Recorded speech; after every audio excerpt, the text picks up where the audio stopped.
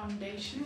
I would like to thank the Foundation for having invited my organization here to convey our idea for this conference. And this is happening at a very good time. It's good timing because universal jurisdiction has some setbacks, as here in Spain, we all know that. But they're also making progress. There are some European states, such as Spain or France, that have clearly reduced over recent years the scope of the principle of universal jurisdiction. And as I say, there are very different positive effects. We see that there are many states that are adopting universal jurisdiction principles when adapting the Rome Statutes to their own regulations, such as Korea, Uruguay, Panama, Burkina Faso, Comoros, and many other states. In fact, there are some processes that are based on the principle of jurisdiction. Earlier today they told me that my beard was a bit upsetting because of the microphone, but there is no solution, I'm afraid, to that. This said, I would like to say that there are legal processes that are based on the principle of universal jurisdiction in southern states, such as in South Africa, where there are two legal situations about crimes in Zimbabwe and Madagascar, and also another one in Argentina. And probably in the near future we will find similar claims in other states. This said, there are a few things that I would like to say, especially with my colleagues from the civil society and human rights associations. Well, from the very beginning, I was shocked by this enforcement of international courts. And from the very beginning, well, I think, my organization thinks that international courts, what they enforce, which is legal jurisdiction over individuals, they do not have a genuine universal jurisdiction. If you check the Rome Statutes and you check the court for former Yugoslavia, for Rwanda, for Libya or Sierra Leone, they all exercise their own competence mainly based on the principle of territoriality. The International Criminal Court has competence over crimes committed in territories and state parts, state members, or by nationals. That's the principle of active personality. In Yugoslavia, for example, they give power to this court for crimes committed in the territory of former Yugoslavia from 1991 onwards, and the same goes for other international cases. But from jurisprudence, from these international courts, there are some decisions that help promote universal jurisdiction in general. First of all, there is this paragraph in the preamble of the Rome Statute, which is paragraph number 6, saying, recalling that all states are under the obligation to enforce criminal jurisdiction for international crimes. ICC does not have that jurisdiction, but reminds all states that they do have the jurisdiction, so they remind them of their obligation to enforce the law for crimes committed in their territory or by their nationals or where the nationals are victims, suppressing all adjectives, which means that the Rome Statute entails this support for universal jurisdiction by local courts. Then, something else I would like to highlight on a case law that I find very interesting, especially for non-governmental organizations. We really need to draw on it. There is a resolution by the Court for former Yugoslavia on the case on Firenze, and there are some 3 or 4 paragraphs that are very convenient to our topic of universal jurisdiction. In the first level court, they said that prohibition on torture, it had become jus cogens, which means that was preliminary norm for human rights. So it was compulsory. States cannot allow torture.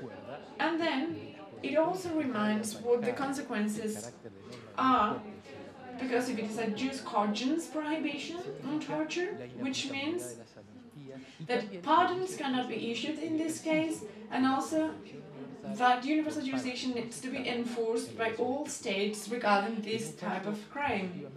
In a quite recent ruling by the International Criminal Court for the case Belgium against Senegal, the court has expressly said that the prohibition on torture is not just a common law standard, but it is also a jus cogens standard. A few minutes ago, Helen mentioned how one of the main problems that we find in some states is prosecuting international crimes or international law crimes based on the definition of ordinary crimes, which, as you know, tend to be subject to prescription or amnesties or immunity. According to this ruling, this preliminary ruling for Lebanon, and it was chaired by Professor Kassese, according to which the tribunal explains there is no problem, there's no inconvenience, according to international law, that there is a posterior law, a law coming afterwards, and still criminalizes those behaviors according to criminal law, and so that they can be prosecuted in local courts based on the concept of criminal law, even though it had not been criminalized originally in domestic law. But the only condition there, in order to have them indicted, is that such behavior, which is not criminalized as international crime, had to be already been defined as a crime against international law by international community. A second comment that I would like to share here, and I extend that to all the judges in the audience, and I find it is just appropriate for the situation in Spain, and that has to do with hierarchy in international law and national law, domestic law.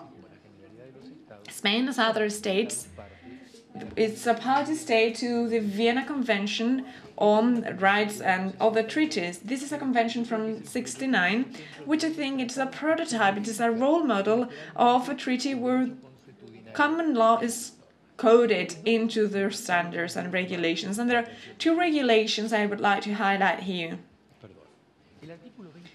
Article 26 of Vienna Convention says all treaty in force is compulsory for all parties, and it has to be enforced in good faith.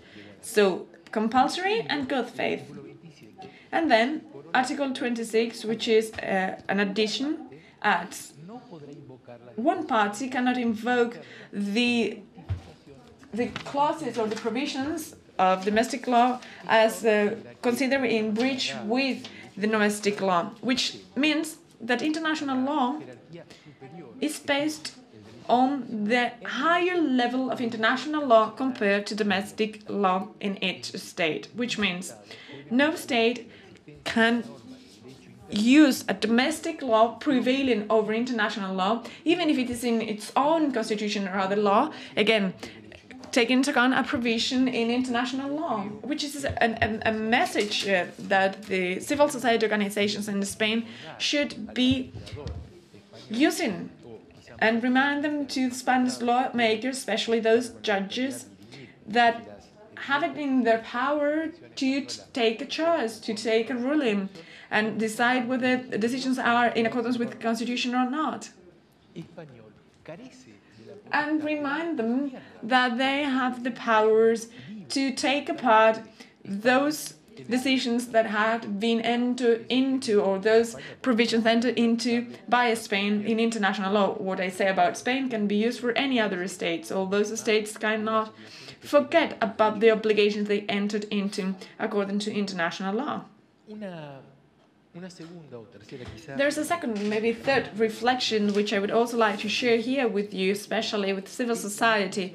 That's the difference in international law between what we call universal jurisdiction and the obligation to prosecute or extradite, known as Dedere aut judicare, that's the other name. These are two international law standards or provisions which are different but somehow are joined together. You know that in universal jurisdiction, Geneva's conventions are usually called upon. Each of the parties will have to prosecute those accused of inciting or perpetrating any of these serious actions, and they'll have to bring them to trial regardless of their nationality. The obligation of all four Geneva's conventions on states, which is a common law, by the way, it's the obligation to enforce their universal jurisdiction regarding serious breaches, which is an undercategory as part of war crimes, and those are the most serious war crimes. All states are to enforce universal jurisdiction in case of these crimes. This audire adjudicare principle, it's a bit different, as I said, because it's a provision according to which within the territory we find the suspect of criminal accountability of a given crime. States are first to enforce their own local jurisdiction, or if not, extradite this person to a third-party state, or finally leave it with an international court that has jurisdiction.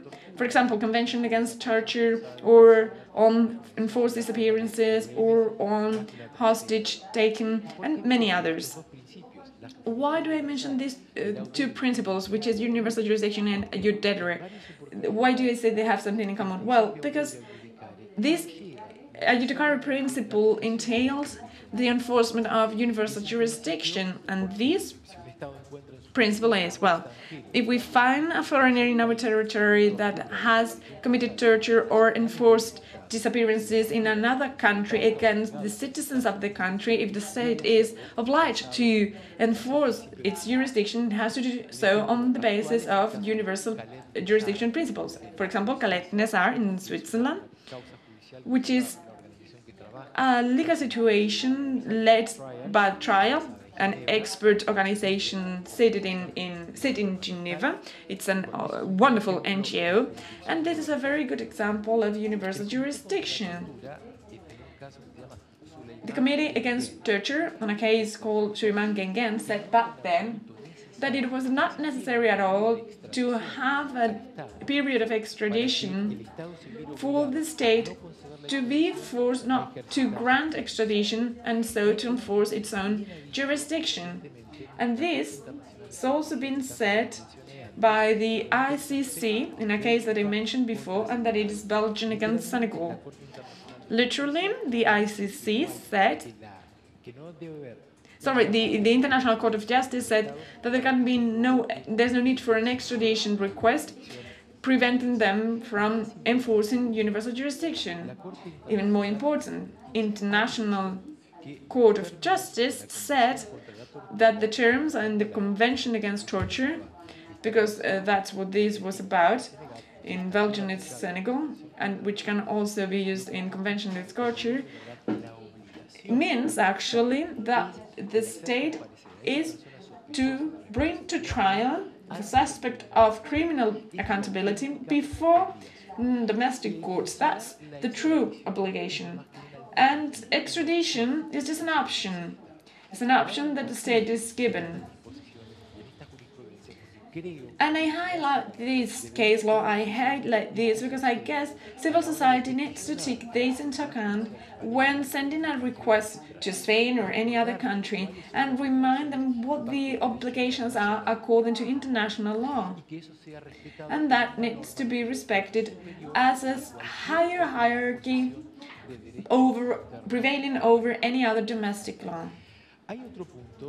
There's something else which I also find important, and I think it's worth mentioning. And there's something that Helen said, and I did not really understand about subsidiarity. She mentioned interstate subsidiarity or subsidiarity between states and international courts, criminal courts. Well, it's always been important for my organization, and that it's to pray and to give an example. And we are talking about the competition of jurisdictions over international crimes. There's nothing, absolutely nothing in international law that gives me any preference to the territorial state or to the state where the nationals are to be found, the national countries are to be found, compared to international law. If we're talking about genocide, if we're talking about war crimes, all states have the same rights to exercise their own jurisdiction, the criminal jurisdiction. That's the remark to article number 8 in the draft for crimes against humanity drafted by the court in '96.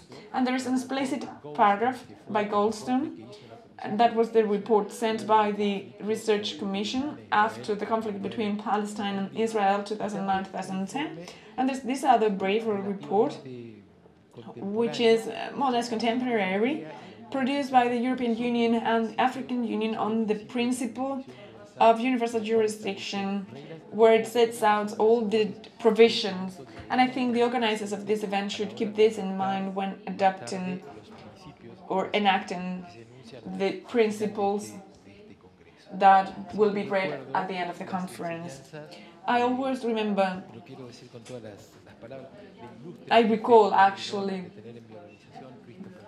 the words of Christopher Hall, who unfortunately died over a year ago, and he was a master in legal and universal jurisdiction for most of us.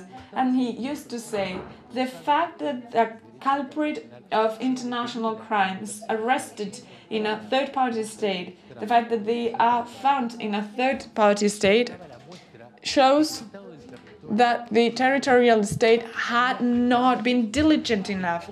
So there was some kind of superstition against the territorial state in the enforcement of their own its own jurisdiction, because they had not done things as they should have. When looking into this crime, international crime. As for international law crimes, I think we need to discuss competition instead of subsidiarity. What does it mean? How much time do I have left? Well, that's why I've observed in concern the declarations, statements by my country in a debate in the UN about the scope and enforcement of the principle of universal jurisdiction, when they said, always taking account my organization's perspective, and I think it was unfortunately the primary responsibility to prosecute and investigate belongs to those states where the crimes have been committed, or to other states that might have some kind of connection to those crimes, such as the case of those states where the perpetrator comes from, or the nationality of the perpetrator, or nationality of the victim, which I think it's wrong when talking about international law crimes. Talking about preference or subsidiarity is not what we should be discussing, but we are talking about the competition of all jurisdictions. And finally, I would like to use a couple of minutes. This is a remark, it's not a reflection anymore, but a remark where I think, or my organization thinks, that we are headed for universal jurisdiction. Well,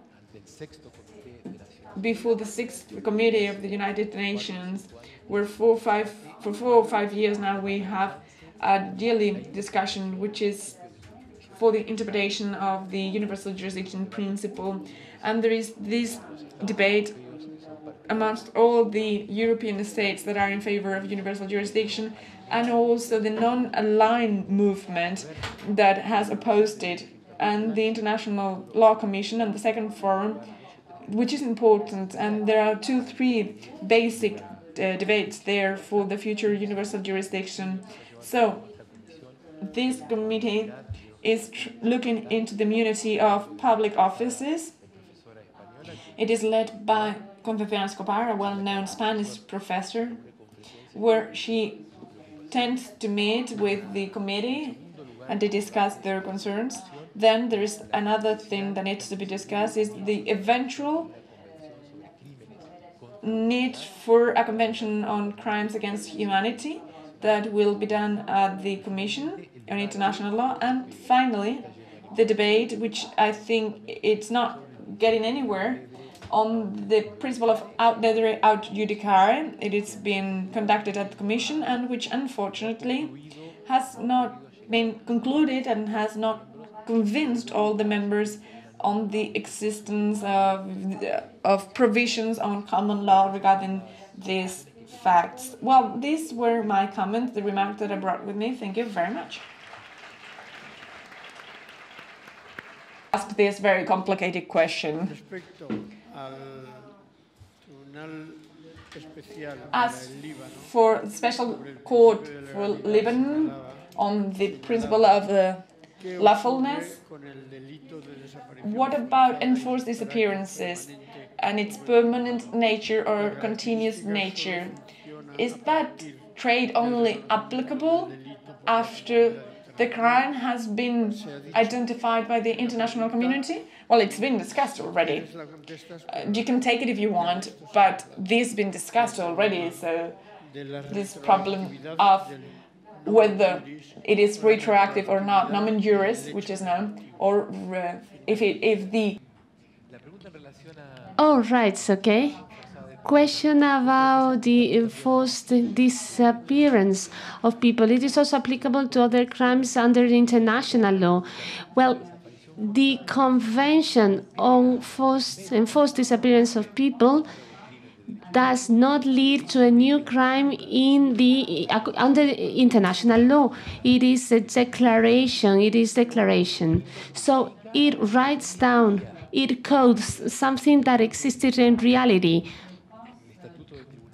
And actually, in the statute or in the Nuremberg Tribunal, a court, in the last part at the end of Article 6C, sets out this enforcement disappearance. So the tribunal for the case of Lebanon, I've also read some jurisprudence from the European courts. I cannot remember it literally, or the case, I cannot remember which case it was, but it says that there is no problems for a further norm to codify that behavior, as long as the behavior or the activity or the act committed in the past was already considered or recognized under international law as a crime or as a criminal act. In my country, there was enforced disappearance in 75 or 76. According to the perspective of international law, there would be no problem whatsoever to prosecute that enforced disappearance, because, well, what came afterwards was a norm, a coding of that act as a criminal act.